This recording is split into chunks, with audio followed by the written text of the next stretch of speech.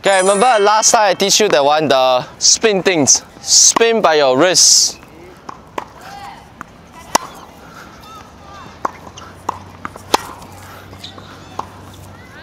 Hey, come in front. Then how we make it faster, right? Depends on your body twist. You need to twist your body, right, like this. Yeah. Okay, so once you twist, then when you swing the moment, right, your wrist do something to scratch only. So you won't use the spin by your elbow. Okay, push. Okay, you see what I do, right? Oh, sorry. Okay, so it feels like this. Push. Yeah. Okay, so you go hold here, twist it. When we walk on the street, when people block your way, right, you go like that. Try. Twist. Yeah. Again, twist.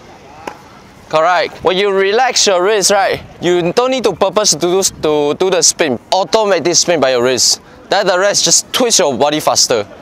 So wrist, relax. So you need to find out a position that you can easier to twist your body. Because when you play, you're not fully sideways. From my side, I still can see your chest here.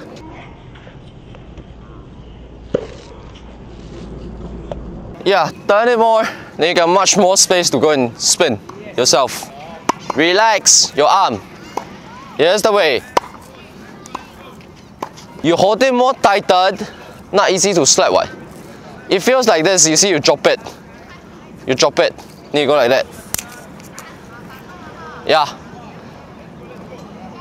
So you sideways more, obviously you got much easier to twist, right? But the point is you need to relax your arm. The reason why you can't turn at your backhand is because you hold it. Yeah, relax. Body twist, but release your wrist. Yeah. Release your wrist. Correct. So if you decide to play soft, we don't release, we hold tight. Because hold tight will much easier to push. See ya. When you hold tight, I don't play harder. Hold tight. See, the balls are quite long already, right? But if I decide to twist my body faster, I need to let go my wrist to make it twist. So you'll drop. Okay? That's why you know you're going to play hard or play soft. Yes. Yes.